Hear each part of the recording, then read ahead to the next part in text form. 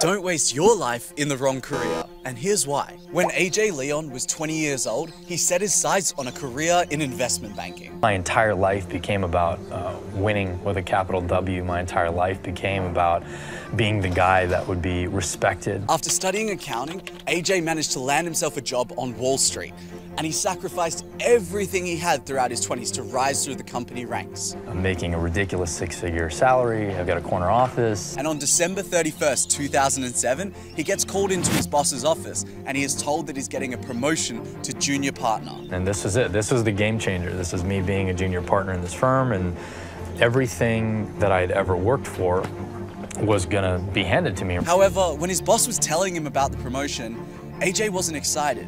Instead, he had this out-of-body, ethereal moment. Because I realized that I was completely and utterly trapped. And any dream that I had of living a life of purpose and meaning, those were gone. When you see your life scripted out and realize that this is your one and only life, everything changes.